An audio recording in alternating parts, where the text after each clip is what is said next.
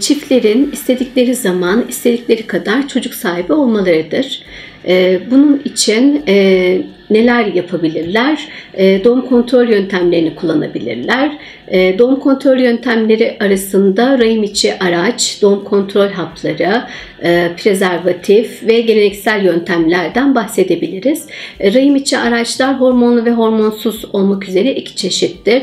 Doğum kontrol hapları da yine kadının jinekolojik muayenesinden sonra kadına uygun bir şekilde küçük dozda verilen çeşitli haplar mevcuttur.